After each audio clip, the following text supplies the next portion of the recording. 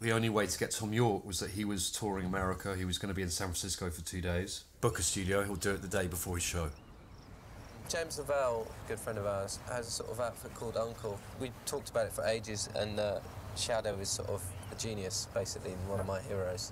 So to get to work with him was a big kick. Did it in San Francisco and did it in George Lucas's place, Skywalking Ranch. So dope, this place. It's crazy though, isn't it? It's just like you've just invented your own world. I think I was at a certain level where I really needed to work with someone in a real close way, and it did feel good to work with other people, and that, you know, some of my best work could come from that.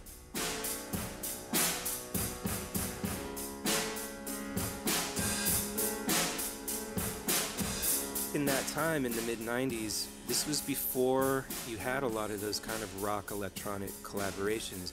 There was no formula. Nobody quite knew how to deal with it. There was no roadmap.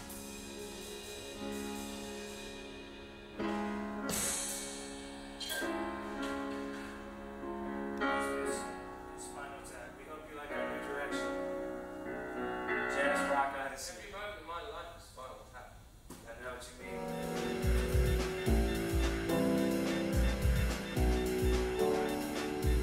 Fat bloody fingers are sucking your soul away.